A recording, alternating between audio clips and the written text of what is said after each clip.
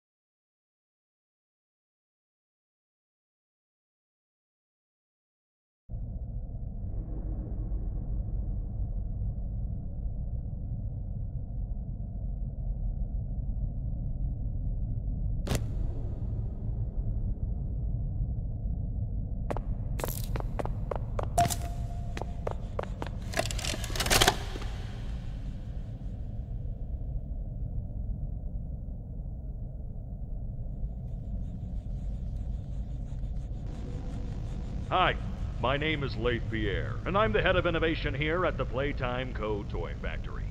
If you're seeing this, then you're trespassing. Yeah, we play this little tape on loop whenever we close the factory for the day.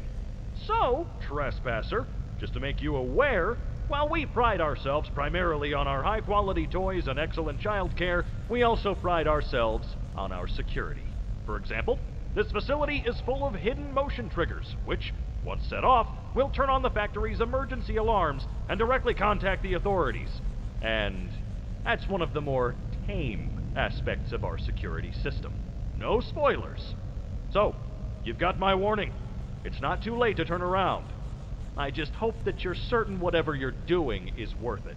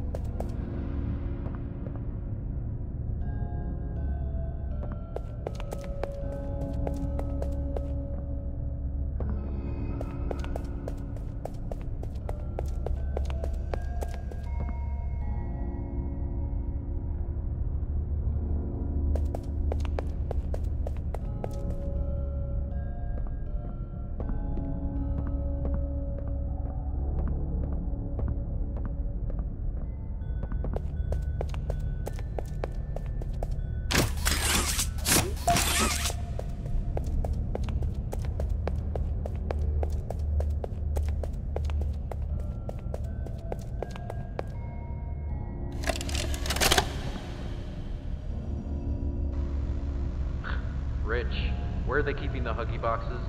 I don't know. I couldn't tell you. Remember when maintenance last did a sweep of this place? No. Exactly. Nobody in this stupid company knows what they're doing. Oh, I swear, I haven't seen a single box in its place since they started flooding the storehouse with orphanage junk. Right. I get it. It's a nice program and all, on brand, but it's just hard to be happy about it when manufacturing's on our necks about it, because we can't find stupid Huggy boxes! Rich. You're right. You're right. It's for the orphans. I just wish there were less boxes. Anything less would be more habitable. Is that even a word? Habitable.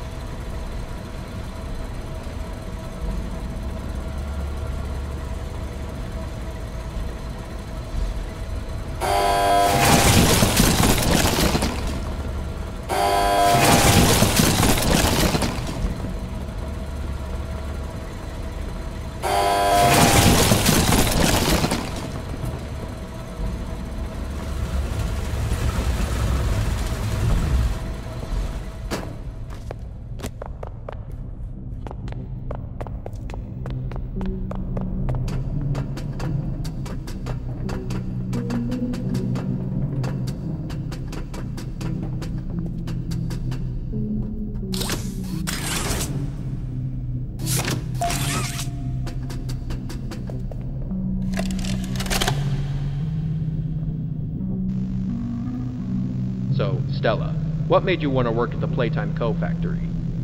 Playing with toys when I was young was so magical. I could go straight from my bedroom floor to anywhere in the world. It was such a great feeling. And being able to work at a toy factory, somewhere that can provide kids with that same experience, that's a pretty great feeling too. Sometimes though, I really, really wish I could go back. To being a kid, I mean. And it's weird, because adults are just kids, but older. I don't think anyone ever really feels like an adult, but your body just gets older and older, and then you die. Poof! Human bodies just can't stay young forever. There's things, though, like some trees that can stay alive even while being way older than a person. I mean, the oldest people to ever live are still younger than those. So I guess everyone is always young relative to something. Right?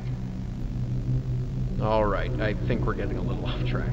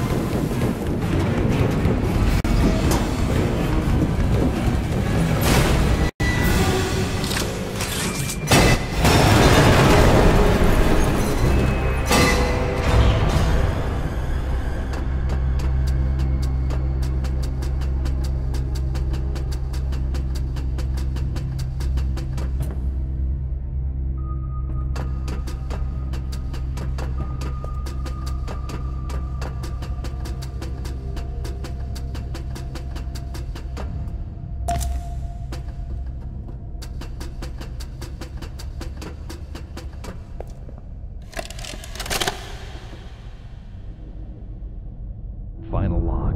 In relation. Experiment 1006. The prototype. Coordination and cooperation is evidently within his skill set, as well as the skill set of all other experiments of his type. Though still missing, today's events are no doubt in relation to him. His absence was a flaw in the scientific process, which should have under no circumstances been left unaccounted for. That's why I'm making this log, so that the same mistake won't be made twice. Any future experiments will need to be contained and disposed of in a secure location. I'm not worried about myself. One breakthrough and I'll be back. We must forge onwards in the name of science, whether those who are beneath us understand it or not. End of...